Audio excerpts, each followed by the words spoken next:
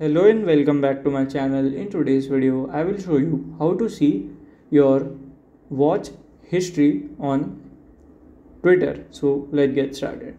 So to see that, you have to follow these easy steps. So here you have to go, just open your Twitter, now known as X. Then you have to open, just click on profile and you can see your profile options. Or you can just go into your just here, and if you have uh, just replied or anything, that you can see from here as well. So by this way you can do it, and it's an easy way too. So this is how to see the watch history on your Twitter, and if you have any questions you can let me know in my comment section. And if you find this video helpful, make sure you like, subscribe and share the video. Thank you for watching.